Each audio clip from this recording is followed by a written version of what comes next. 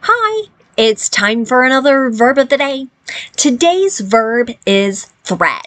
And this is another great suggestion from one of our viewers. So thank you so much for your continued ideas. It makes it a lot more fun to think about these verbs after hearing there's things you're interested in. Let's take a moment and now look at some of the definitions or the ways that we use this verb. For most people, when they think of this particular verb, they think of the action of sewing. So in order to begin the process of sewing, one must pass a small piece of cotton or other fiber through the eye of a needle.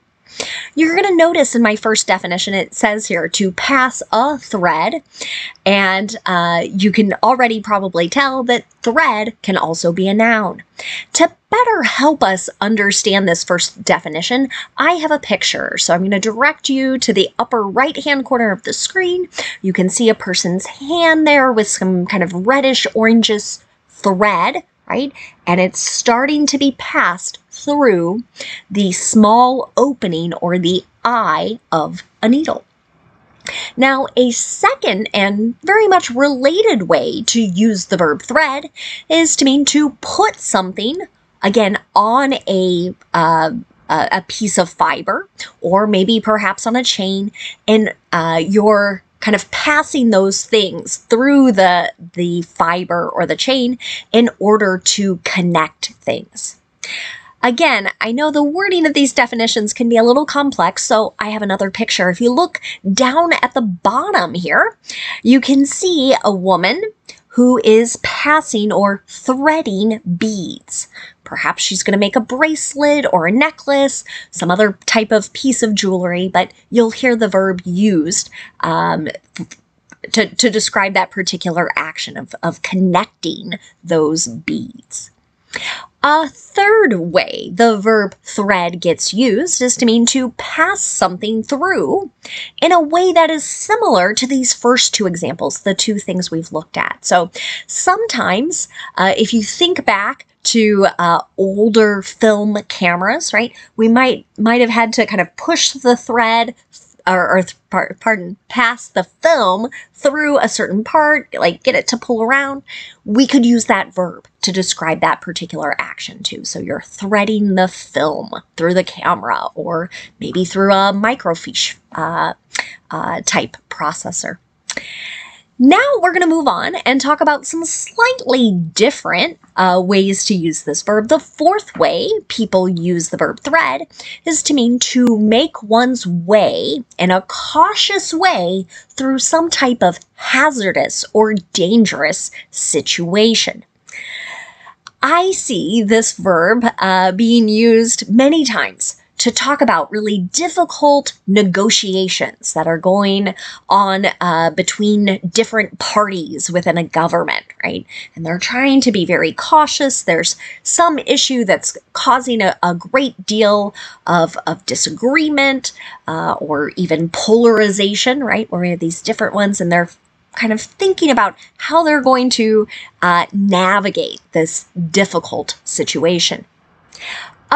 Fifth way the verb thread gets used is to talk about removing or plucking one's eyebrow hair. There are a lot of different ways that people use to remove the hair that grows here. Some people use tweezers, right? A little metal or plastic tool. Sometimes people use wax. And I believe this process of threading might have been started in India or Southeast Asia, but again, it's using those sort of cotton or other fibers to remove the hair there.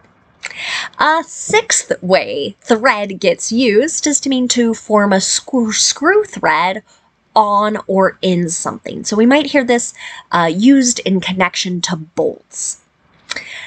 For now, you should know that thread is a regular verb. To make the progressive form of this verb, all you need to do is add ing to form threading. The past tense and participle forms of this verb can be made by adding ed. Our base verb, thread, ends in a D sound. This means when we add the ed ending, we're going to make an id sound. And this is going to add an extra syllable to our verb. So the past tense and the participle forms of the verb should sound like this. Threaded, threaded. Okay. Now there are a couple phrasal verbs with our verb thread, and we'll discuss and do a few examples of those. One phrasal verb you might encounter is to thread through. This can be used, again, to talk about the process of sewing, of connecting or placing a piece of fiber through a small opening, but it can be used really to talk about anything, passing through some type of small opening, a small passage, or a small space. An example of this might be, can you thread the drawstring through the eyelet and all the way through the casing of the waistband? Now, this question might sound really complex, so I've got a picture to kind of help us understand this. If you look down at the bottom right-hand corner of the screen, you can see a woman in a sweatsuit, right? And you might see these little strings near her neck, near that part of the shirt, okay? Those strings, right, are connected. They go all the way around, right? And you might hear this called a drawstring. So it can be pulled tight to close, maybe on something like this to keep something warm. In pants, it might help keep the pants up. But for a lot of people, if this string comes out, it can be really difficult to get it back through. So that's that idea. We're threading it through. There's a very small passage where this string can run through and then be used to help close this garment or article of clothing. A second way thread through gets used is to mean to move through some place. And generally, it's going to be a place that has been crowded with people or with things. An example of this. The pickpocket threaded through the crowd and escaped. Okay. So here, maybe we're describing a person who's stealing, who's taking things from others, trying to reach into pockets where people don't notice. You might hear that term used to describe really a thief, but it's someone who's stealing maybe wallets, phones, other things from one's pockets or from a purse. Okay. But here, right, maybe we're in a very busy, crowded city area. Right? And this person is able to move through this space without others noticing or being caught. The last phrasal verb we'll discuss today is to thread with. The meaning here is to interweave something like it was a fiber. Okay? So an example of this might be, his dark beard is threaded with silver now. Okay. So here, right, we're talking about facial hair, a beard, right? And somebody who normally has very dark colored hair there, now there's little bits of silver or gray hair growing. Okay. Now let's move on and continue using our verb of the day in a couple different verb tenses. Today we're going to practice the past progressive and the present perfect progressive. Let's start with the past progressive. Many teachers, textbooks, and other YouTube videos call this the past continuous, and that's perfectly fine. Past progressive, past continuous, they mean exactly the same thing. We use the past progressive to talk about actions that were ongoing during a particular period of time. Sometimes in sentences, we will have one verb in the past progressive, so we know it was ongoing or it was continuing, and then it's interrupted by another action, and that interrupting action is most commonly in the simple past tense. The reason I like saying past progressive is I like to help my students remember how we build our verbs. So here we're going to need two parts to our verb. So past progressive has two letter P's, so we're going to need two parts to our verb. And this is a verb tense where we must pay attention to our subject. Okay? Because we're going to have our subject, we're going to use a past form of be, and then we're going to use the ing form of the verb. Now here, be has two forms in the past. If our subject is I, he, she, or it, I use was, and then the ing form. But if my subject is you, we, or they, I use were, W-E-R-E, and then the ing form the verb. Let's take a look at an example. The pilot was threading the gap very finely between the airfields. Okay? This might tie back to that definition of meaning that someone is being very cautious in a dangerous situation. So maybe we're talking about a really narrow area where the pilot could navigate through. Now, if you want to make a negative sentence in the past progressive, again, pay attention to your subject. If the subject is I, you, we, or sorry, I have a bad habit of doing this in my videos. If your subject is I, he, she, or it, we're going to use was not or wasn't, and then the ing form of the verb. But if your subject is you, we, or they, you're going to use were not or weren't, and then the ing form of the verb. Here's another example. She wasn't threading the machine when the injury occurred. Okay, so here, maybe someone has hurt themselves while using a sewing machine. Okay? But we're describing what action was not continuing here. Finally, if you want to make a yes or no question in the past progressive, start with was or were. Then you're going to use your subject and then the ing form the verb. Here's another example. Were people threading the notebooks in a special way? So you can maybe imagine pages being connected.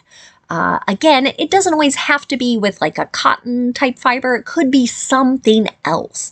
I know my definitions use the example of a chain, but something else that's going to secure them together. Now let's move on and talk about the present perfect progressive. It will not surprise you to know that the present perfect continuous is another name for this verb tense. And again, it means exactly the same thing. We use this verb tense to talk about actions that started in the past and continue into the present. They may even continue on into the future. The reason I like saying present perfect progressive is, again, we have 3-letter P's, and this can help you remember that you're going to need 3 parts to make your verb. This is yet another verb tense where we must pay attention to our subject. If the subject is I, you, we, or they, we're going to use have, that's our first part, then the participle been, B-E-E-N, and then our third part is the ing form the verb. But if our subject is he, she, or it, we're going to use has been, and the ing form the verb. Let's take a look at an example. Humans have been threading needles for thousands of years. Okay. Here, we're talking about the action of sewing. I think I was looking at this to make sure I make accurate examples, and I think there's evidence of needles existing 25,000 years ago. So sewing is not something that is new or modern. Now let's talk about making negative present perfect progressive sentences. To do this, again, we pay attention to our subject. If the subject is I, you, we, or they, we're going to use have, not, or haven't, been, and the ing form the verb. If the subject is he, she, or it, we'll use has not or hasn't been, and then the ing form the verb. Here's another negative example. He hasn't been threading the rope through the pulley. Okay. Remember my earlier example about film and a camera? This would be a similar way of using. So we're talking about directing a rope through some type of pulley mechanism, and kind of usually it's through a small opening, a small space. Okay. Finally, let's talk about making yes or no questions in the present perfect progressive. To do this, you start with have or has, use the subject, right, that matches, and then use the participle been and the ing form the verb. Here's another example. Have you been threading eyebrows for very long? Okay. Might be a question you ask before you have this process done. I think of that many times when I'm having a haircut or other things, right? I don't know that I want somebody who is brand new at it, right? I don't know that I want to be someone's first client for eyebrow threading or eyebrow waxing or anything of that, right? I'd like them to have a little bit of practice it. Now, let's take a moment and look at some words that are related to our verb thread. Earlier in this video, I mentioned that thread, with the exact same spelling and the exact same pronunciation, can be a noun. This noun can have several different meanings. The first way the noun gets used is to refer to those long, thin strands, pieces of, could be cotton, nylon, some other type of fiber that is most commonly used in sewing or weaving. So to help us with this, I've got a little picture on the screen. You can see many different spools, right? Those are the sort of holders of the thread, right? And they're in all kinds of different colors, some pinks, some blues and browns. I see a few yellows there. So a way you might hear this noun used in a sentence might be, do you have any black thread? Right? So perhaps I need to sew a button on, right? And I want it to match the others. Now, a second way the noun thread gets used is where there is a theme or characteristic that forms in perhaps a continuing situation or maybe several pieces of writing. So you might hear thread used if you're taking a reading class, a literature class, right? And a teacher, an instructor might say something like, did you see any common threads in the stories? Are there certain lessons or themes that are being taught? Are there certain characteristics that are very similar? A third way, and a certainly more modern way thread gets used, is in connection to social media posts. So a sequence of linked posts or messages are sometimes referred to as a thread. This also gets used in online classes. If you're using a learning platform, something like Blackboard as an example. So an example of this noun in a sentence might be, how many discussion board threads have you contributed to, right?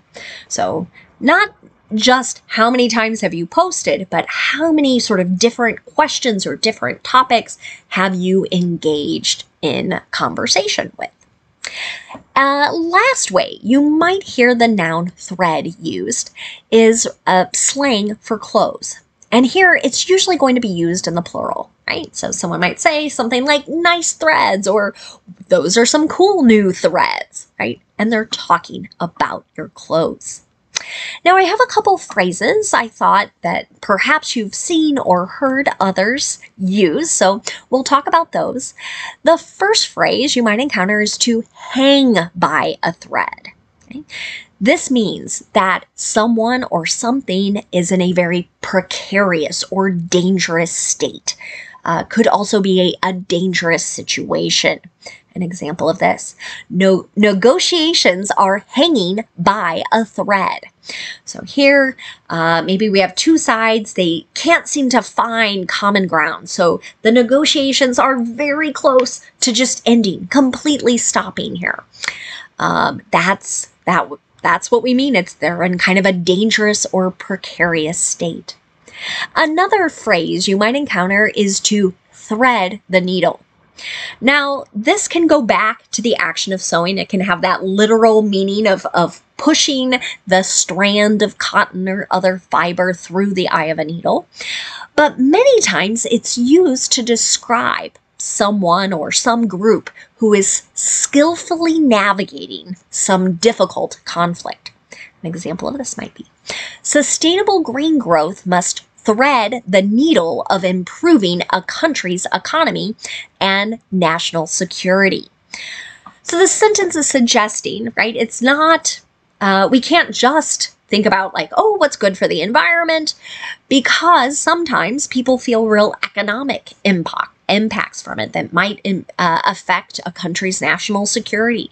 So we have to kind of carefully navigate these situations to find solutions that will do sort of all three things: be good for our environment, protect our economies, and keep us safe. Thank you so much for watching today's video. I hope you have a great day.